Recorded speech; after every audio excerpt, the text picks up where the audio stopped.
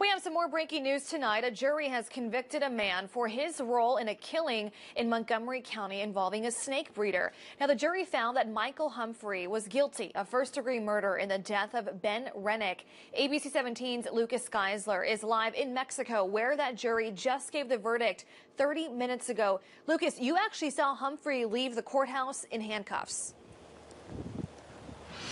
Deborah, Michael Humphrey left this building about 20 minutes ago through those doors, escorted by two Montgomery County Sheriff's deputies, leaving the courthouse where he will head back to the Montgomery County Jail to await sentencing.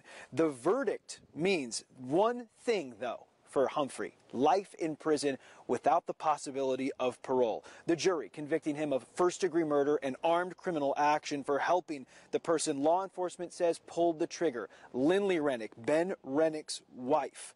Assistant Attorney General Kevin Zollner tells me today that he's pleased with the jury's verdict, but didn't want to say anything on camera because Lindley Renick's trial is coming up. TJ Hunsaker, the defense attorney in the case, also declined comment after it, as did Humphrey's family members that were gathered in the courtroom today.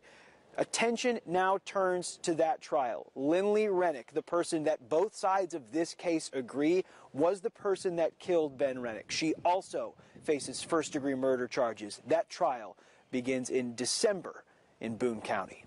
Reporting live in Mexico, Lucas Geisler, ABC 17 News.